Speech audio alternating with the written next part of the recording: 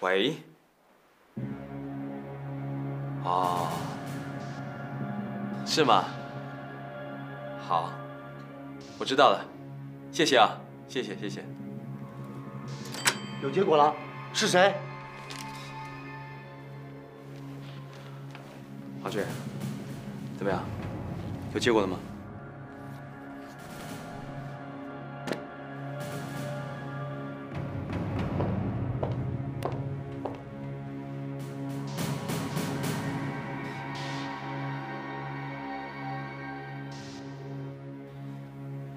对不起，能握个手吗？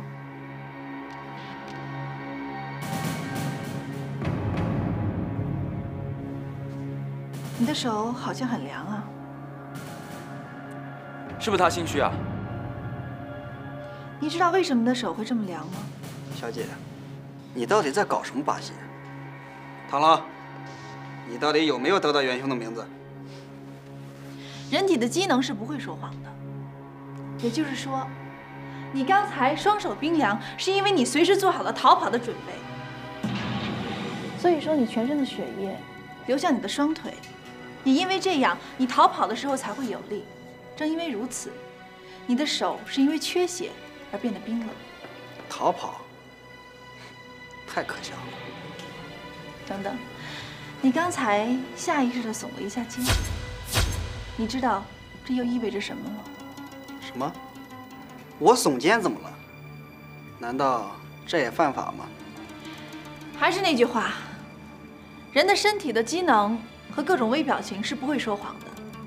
所以刚才你下意识的耸肩，是因为连你自己都对你自己所说的谎话而不自信，这是最本能的掩饰。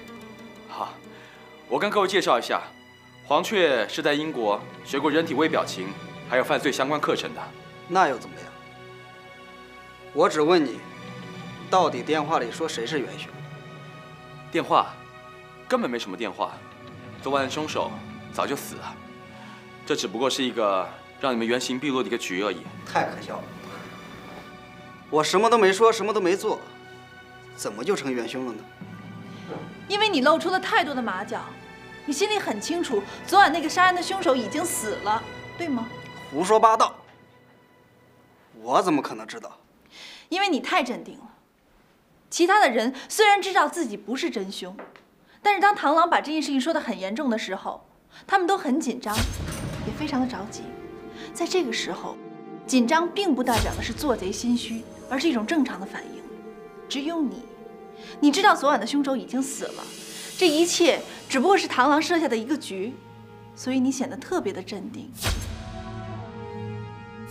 甚至用你的手指敲打着桌子。你知道用手指敲打桌子代表着什么吗？说明你觉得很无聊，你迫不及待地想知道结果，你想看一下这究竟是一个怎么样的局。牵强附会。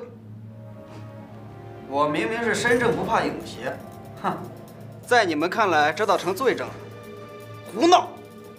黄雀，我有点不明白了。你说这是一个局，他故作很镇定，可是他刚才为什么要做好逃跑的准备呢？对呀，苏小姐说的很对，我为什么又要逃跑呢？这恰恰坐实了你就是真凶。虽然你知道这是一个局，但是在你内心深处，你知道自己就是凶手。所以当电话铃响起，虽然你想极力控制自己的情绪，显得轻松一点，但是在你的潜意识里面会有另外一个声音在提醒你，这会不会不是一个局？会不会发生什么意外？会不会唐琅真正知道了你就是真凶？所以你做好了随时逃跑的准备。其他3个人虽然紧张，但他们紧张的是电话里面那个真凶人的名字，而不像你准备随时逃跑。原来如此。苏小姐，你别听这个女的胡说八道，我是无辜的。是吗？你是无辜的吗？我当然是无辜的。你在说谎。不过有一点我很意外，一般人在说谎的时候是不敢正视对方的眼睛，而你敢，所以你应该受过反侦破的训练。小姐，你别耍我了好不好？我怎么就说谎了？因为你聪明反被聪明误。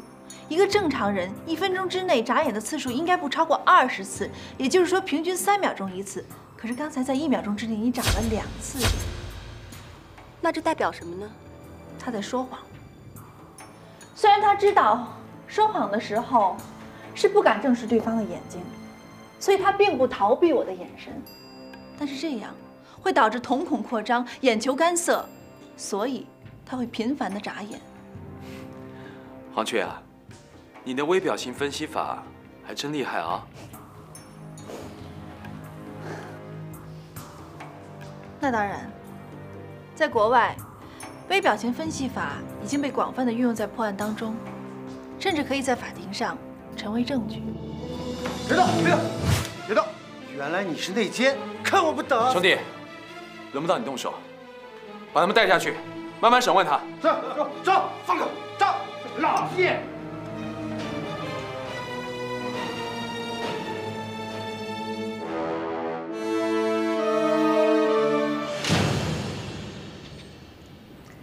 唐朗，你设的这个局太漂亮了，我能够化险为夷，多亏了你。别光谢我了，还要谢谢黄雀，还有警队的帮忙。黄小姐，谢谢你。不用谢我，很快我们就会成为敌人的。敌人？黄小姐，我有什么地方得罪你了吗？我现在受理的一个案子，被告就是你。是这样的，黄雀是律师，你车祸的案子，他是控方律师。哦，其实我是有罪的。黄小姐，你可不可以安排我跟那个死者的弟弟见一面呀？如果他有什么要求，我全部都能满足他。对不起，我的当事人不接受任何的庭外和解。他是希望你受到应得的法律制裁。我先告辞了。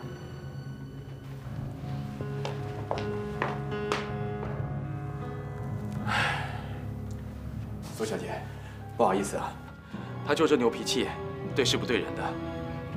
没关系的，我还是要感谢黄小姐，她终归帮我了了一件事儿，下边我就可以专心的应付车祸的官司了。苏小姐。恐怕你以为了结的事情，才刚开始呢。为什么？元凶不是抓到了吗？我认为他不是真正的元凶，他只是个下线而已。所以待会我要到警局亲自审一审他。毕竟啊，我对那些警察办事还是不太放心的。唐朗，我真的谢谢你。要没有你帮我，我根本就撑不到现在。苏小姐，能为你服务，是我的荣幸。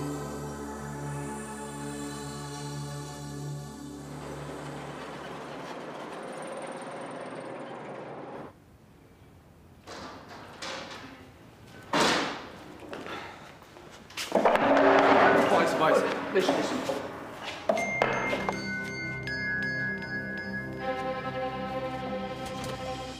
不好，要不然他怎么会输那么多呢？哎，猪头，审得怎么样啊？你才猪头呢！哎呀，还能怎么样啊？鸭子煮熟了嘴不烂，一个字都不肯说哦。哼，我跟你说啊，是你审的方法有问题。早跟你说过了，要你多读点书，读点什么专业性的、表情分析的啊，这样才能审得出犯人嘛。读你个头啊，读！拜托你不是警察了好不好？你只是一个私家侦探而已。你有什么资格来质疑我的专业性啊？哼！私家侦探怎么了？说话小心点啊！嘿，我偏要说怎么了？让我跟你学啊，说不定我也早被人家开除喽。你说什么？怎么，你还不服气呀？我告诉你，辜少鹏一下台，局长的位置肯定就是我的了。你笑什么？你还不相信是不是？哎呀，像你这种猪头三，肯定是看不出来的啦。我冯大勇，现在就是一颗冉冉升起的星星。辜少鹏那种二世祖，注定是要被淘汰的。他挡在我的面前，完全就是螳臂挡车，自不量力。螳臂挡车，自不量力。局长，冯大勇，成语会的不少啊。我肚子好痛啊！我救命不法，我刚才说什么话，我完全不记得了。冯大勇，你不用解释，我听得很清楚，你好自为之。对了，成语说的不错，有机会教教我吧，在国外根本听不到的。哎，你刚才最后一句说什么来着？自不量力，自不量力啊！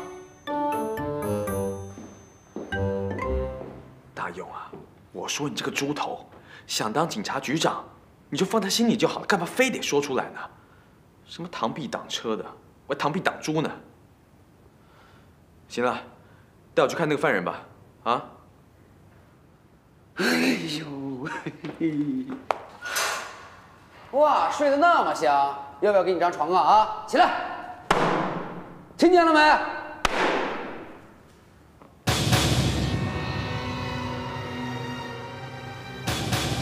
死了？什么？怎么回事啊？不知道啊，这。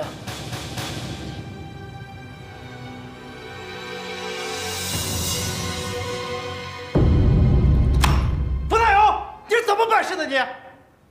局长，你废物！这是哪儿啊？警察局，随随便便就让人跑进来杀人灭口了。你让我这个新任局长的面子往哪搁？我怎么去跟新闻界交代？对了，那个讨厌的谢天鸿又该借题发挥了，不是吗？你呀！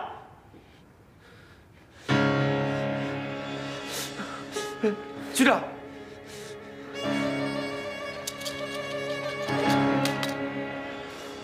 局长，你骂我不要紧，你一定要多保重身体啊，局长。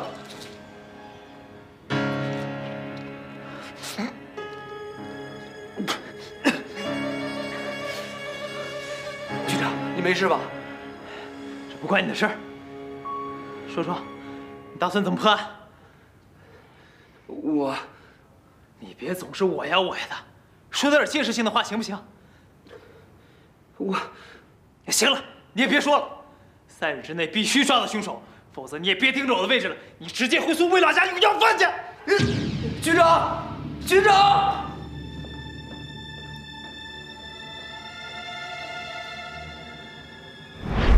不好意思，不好意思。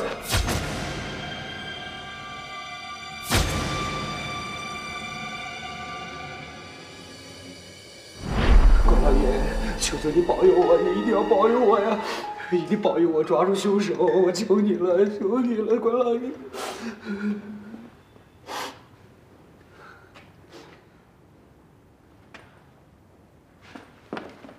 都别给我坐着了，到外面去找！听到没有？到街上去问，3天之内一定要抓到凶手！勇哥，上海这么大，这找一个人等于大海捞针。你别说3天了，我3年都找不到。我不管，3天之内抓不到人，老子会苏北要饭，你们也得跟着去。大勇啊，你们警局现在是不是从外头请工人打扫卫生呢？你闭嘴！闭什么嘴啊？我在跟你谈案情呢。你说，你们警局现在是不是从外头请工人打扫卫生？没错，怎么了？有没有请过一个老伯？马总统有没有？狼哥，我请的都是年轻人，没有请过什么老伯。你确定？我确定。你是谁呀？我是来救你出去的。快！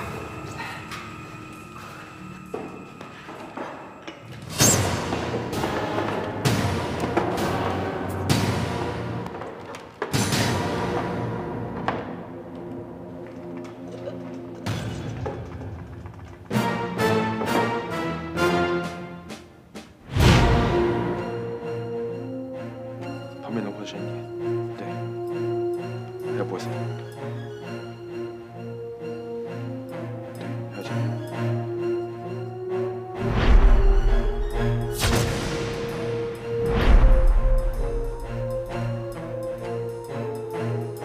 OK，好。像不像？有7、8分像了。赶紧送印刷厂印1万份，贴满上海滩每一个电线杆子，听见没有？好。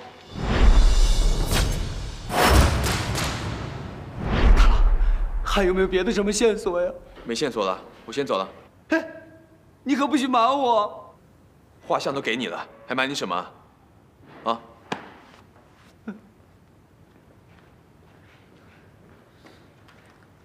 还等着干什么？赶紧上街拉网式调查，走！美伦，8点了，该下班了。是啊，我在等黄雀姐呢，我等她回来了我再走。这个黄雀真是的，每天加班加点到那么晚，也不给你点加班费什么的。是我自己愿意留下来的，她又没有逼我。哎，别等了，我进看电影去。今天啊？还是改天吧。不能改了，我电影票都买好了，你最喜欢的美国片，这2张票花了我3个月的生活费哦。你该不会不给面子吧？你为什么都不问我一声，你就直接买票了？我知道你不好意思啊，所以我就主动一点了。哎，美伦，怎么还没回家？啊，我想等你回来问你一声，你有没有什么事儿要做的？没事了，走吧。耶，我们约会去吧！啊，等等，你们2个现在已经开始约会了？怎么可能啊？谁要跟他约会啊？黄雀姐，小姑娘脸皮薄，这种问题有少问。好，那我先走了啊。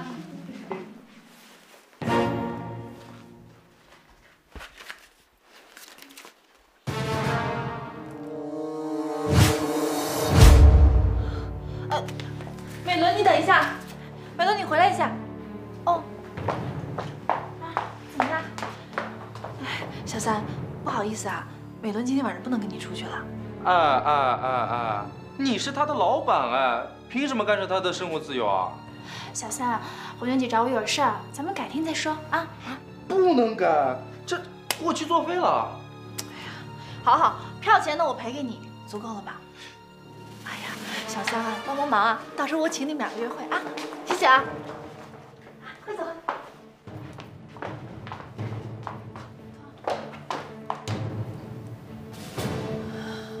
真的是太奇怪了，这张照片怎么可能到我的口袋里去呢？是啊，怎么会在你口袋里呢？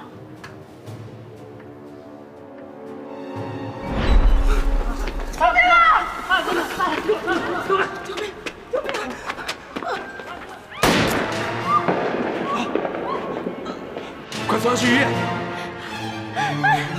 你没事吧？你还行吗？螳螂，你还好吗？快一点！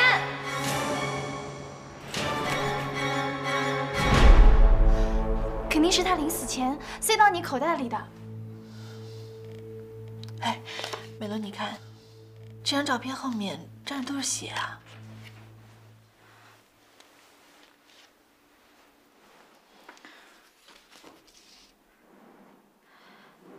有了这张照片，我们肯定可以打赢官司。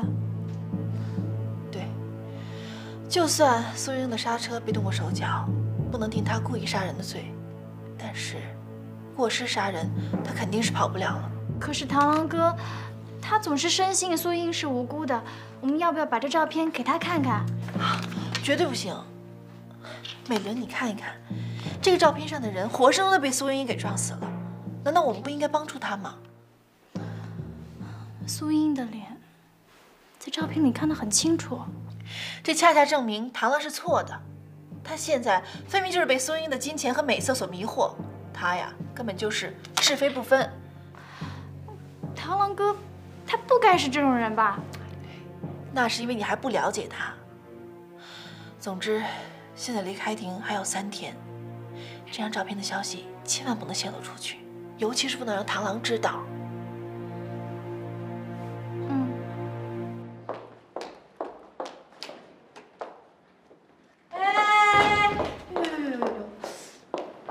侦探，怎么垂头丧气的呀？我招的保镖死了。啊？怎么死的？他在警局被灭口了。谁这么胆大包天啊？在警局都敢动手。我也不知道。总之，这个在幕后害苏英的人，肯定非同一般。对于苏英的遭遇，我深表同情。不过话又说回来了，他开车撞死人这个案子，也应该受到法律的制裁了。黄雀，你怎么还不明白？苏英是无辜的。再给我点时间，我就会找到证据，证明我的判断。太可惜，太可惜了！你已经完全没有时间了。3天以后，在法庭上，苏英英将再劫难逃。哼，是吗？你凭什么这么说啊？据我所知，所有的目击证人都不会替你作证的。反正我们3天以后法庭上见分晓。哦，对了，其实仔细想一想，如果苏英英真的被抓起来，也未必是件坏事。这样，想要害她的人就没有办法找到她了。再见，螳螂哥。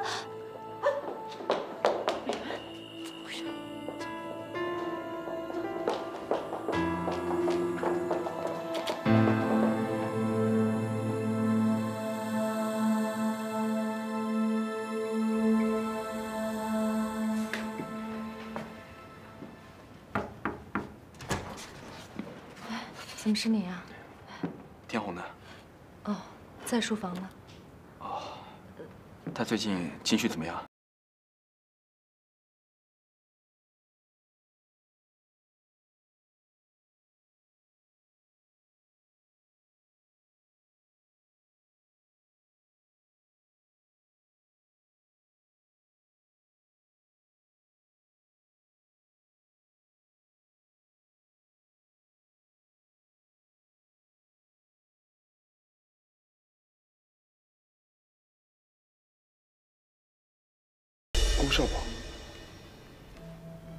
顾少鹏，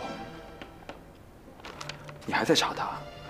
天红啊，不是我要管你，可是你有没有替罗兰想过啊？罗兰是我妻子，我会照顾好她的。是吗？你凭什么这么说？我实话告诉你好了，顾少鹏他爸在租界是1言9鼎，你根本斗不过他。那可未必，仔细看看吧。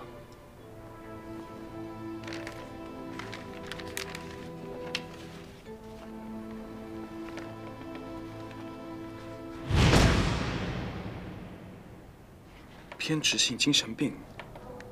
怎么可能？我曾经亲眼见过顾少鹏差点情绪失控，得靠药物维持。你是想把我搞臭了，然后自己做这个警察局长，是不是？居心叵测你！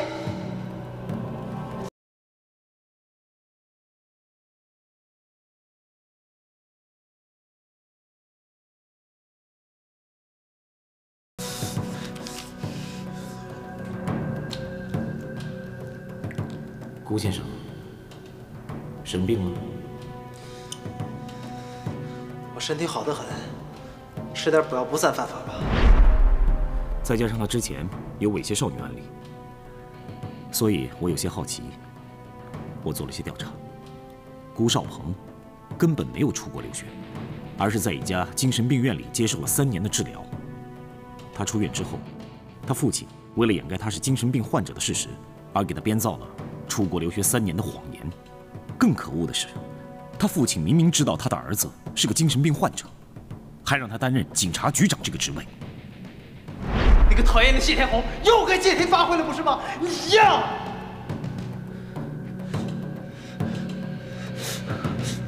局长，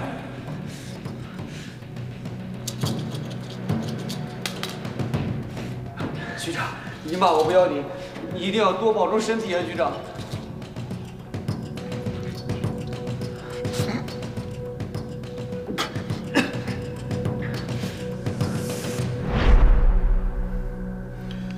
可是，如果他痊愈了呢？那不可能。我做过资料调查，痊愈只是种假象。全世界还没有一例偏执型精神病患者能够做到完完全全的痊愈，所以他根本不适合担任警察局长这个职位。那你打算怎么办？我要继续调查。我要确确实实找出顾少鹏是个精神病患者的证据。我甚至认为他还在进行着某种变态的犯罪。这样吧，我帮你查。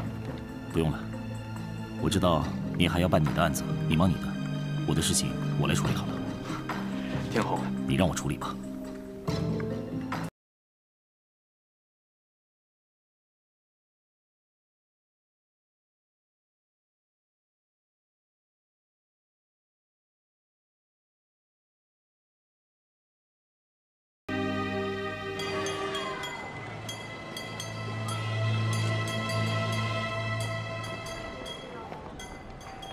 哎，美伦，哎，美伦，我们一起吃早饭吧。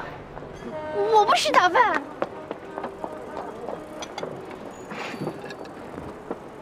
小三，交给你个任务。还没到上班时间，我拒绝接受任务。说什么呢？这个任务跟美伦有关。请指示。我怀疑黄阙拿到一个重要证据，能证明苏英英撞死人，所以我派你使用美男计，从美伦口中套出情报来。美男计，执行完成任务。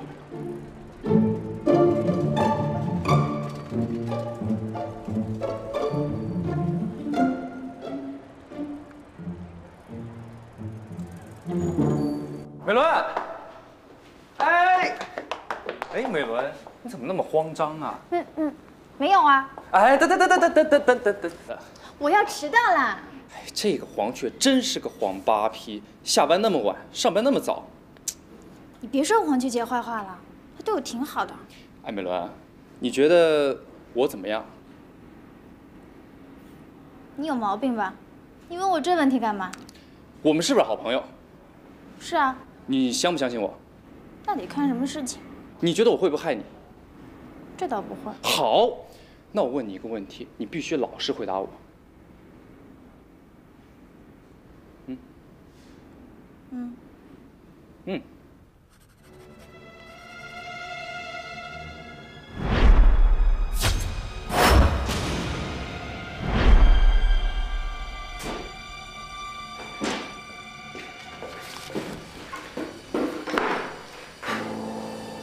怎么了？失败了？唉，连你都套不出美伦的话，这下麻烦了。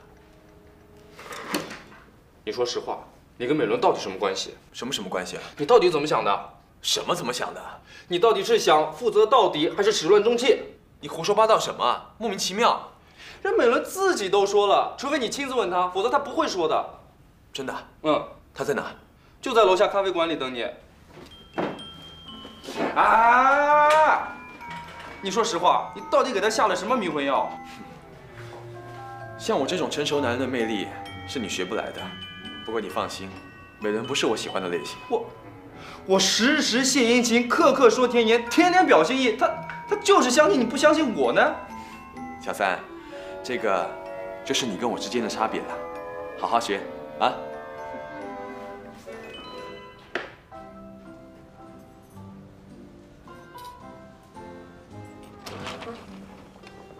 钱。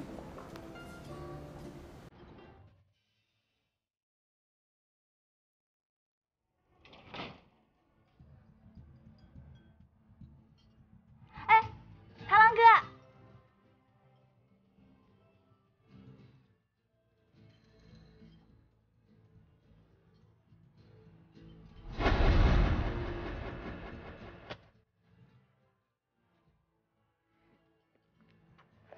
哎呀，你干嘛呀？美伦，我来了。你要干嘛？美伦，乖。把你所知道的一切都告诉我。你能不要这么说话吗？你能稍微离我不要那么近吗？别那么紧张嘛，乖，美伦，把你所知道的一切都告诉我啊！我鸡皮疙瘩都起来了。什么鸡皮疙瘩？美伦，我为了你愿意赴汤蹈火，付出我的一切。打住！我喜欢的你是很认真的你。不是你现在这个样子的。对不起。几位啊？坐。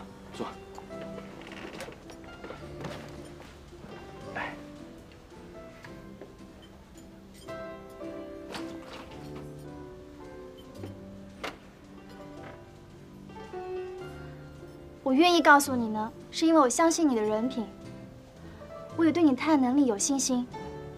我现在可以给你一个机会，证明苏茵茵是清白的。但是你以后千万不要再玩什么美男计了，真的很恶心，简直就是破坏你在我心目当中的形象。太好了，原来我在你心目中还有形象可言啊。我们言归正传，那个黄雀是不是找到什么证据了？对，他拿到了那张照片。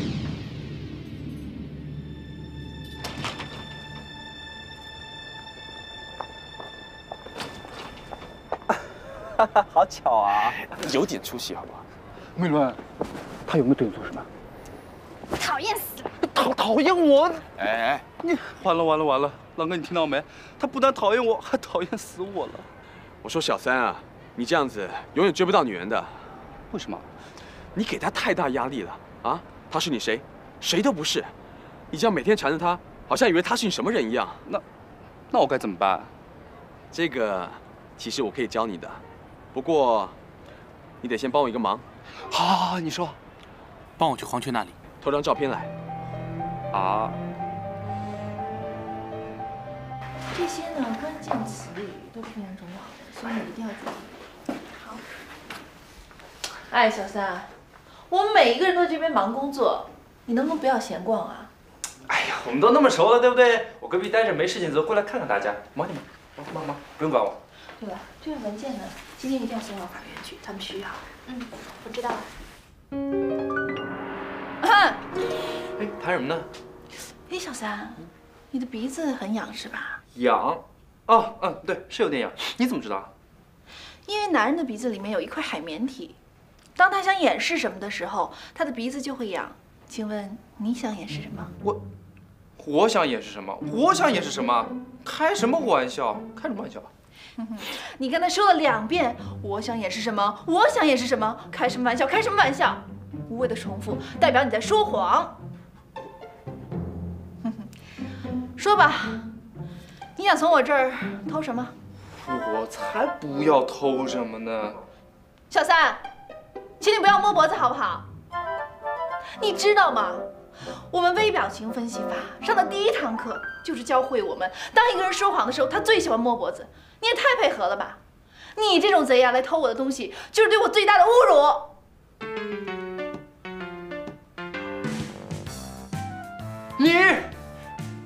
你就是个魔鬼！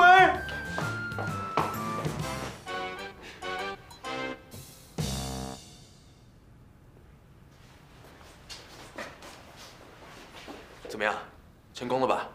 我决定了，从此以后我再也不偷东西了。怎么了？黄雀是魔鬼。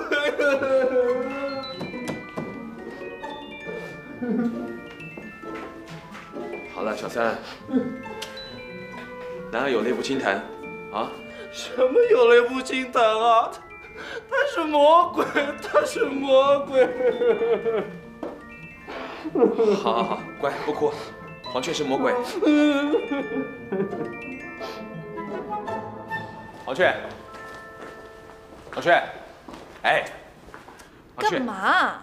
我必须要看看照片。凭什么？因为我是侦探，我能发现你注意不到的细节。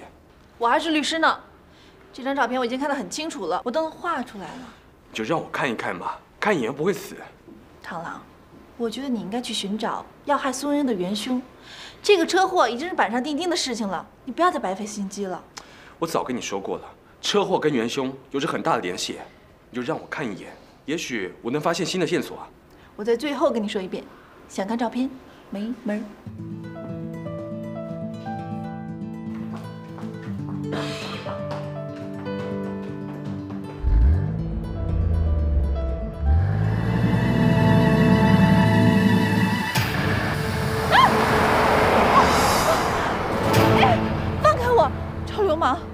什么流氓？我救你一命。什么呀？要不是你像苍蝇一样盯着我，我怎么可能过马路这么不小心呢？黄雀，你想的太简单了。我认为那辆车是故意要撞你的。怎么可能呢？你的想象力也太丰富了吧？不，一点不丰富。我发现那辆车是看到我们出来之后才启动的。这代表什么？这代表着那个司机是蓄意的，而且我怀疑跟那张照片有关。你别拐弯抹角的骗我把照片拿出来了。我告诉你，没有人蓄意想害我，这只是一个意外。黄雀，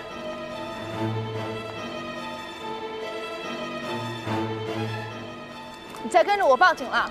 你现在很危险，我是在保护你。我好好的有什么危险的？我怀疑啊，是那张照片有人要你死。就算有人让我死，也是苏茵茵。好，小心！你现在总该相信我了吧？臭流氓！都是因为你，才害得我一身的晦气。哎！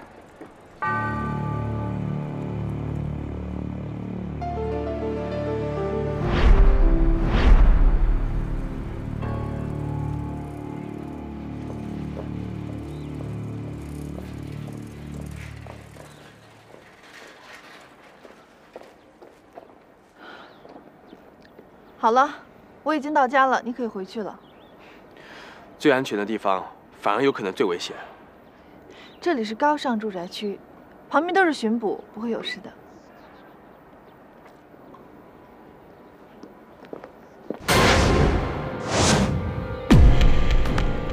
干嘛？别出声。走。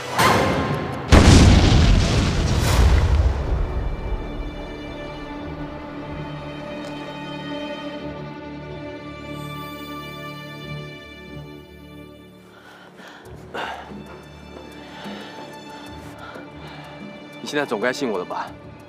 还好我有顺风耳救了你。你刚才啊，只要手一伸进信箱，炸弹马上就会爆炸。这个炸弹虽然威力不大，但是距离那么近，神仙很难救你啊。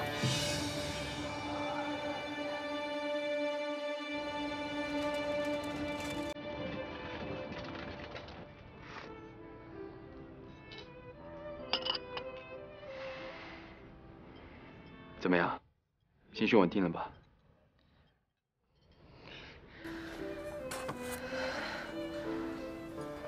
我真的没有想到，在上海，一天之内能遇到3次谋杀。好，小心！走。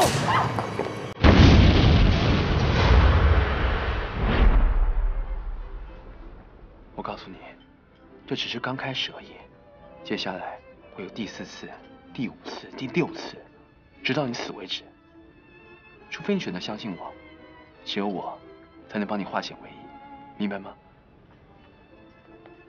那你有什么办法？照片，你就相信我这朋友一次行吗？其实这个照片也没有什么，就是证明苏茵茵是凶手。螳螂，你不要再执迷不悟了，他的牢是坐定了。而且我觉得，现在唯一想杀害我的，就是苏茵茵。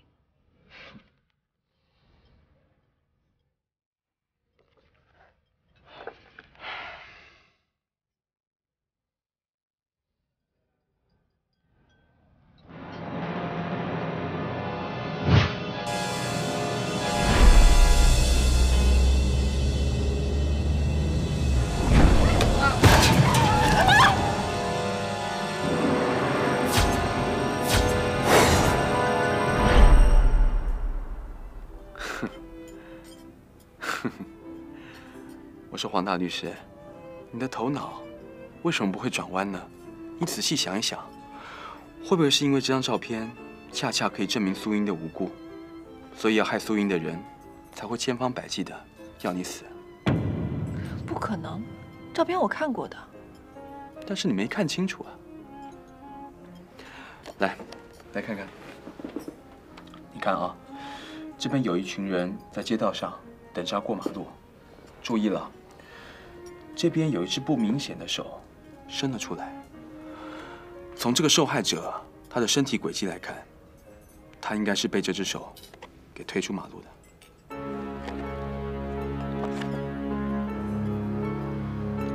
很明显的，这个受害者是被这只手推出马路给撞死的。天哪，怎么会有一只手呢？这总不会是我画出来的吧？我早跟你说过了，苏依依是无辜的，现在你总该相信我了吧？既然事实如此，我当然会大方的承认。从这张照片上来看，死者确实被这只手给推出去的，加上苏英的刹车被动了手脚，所以整件事情当中，苏英应该是无辜的。真正的凶手应该是这个人。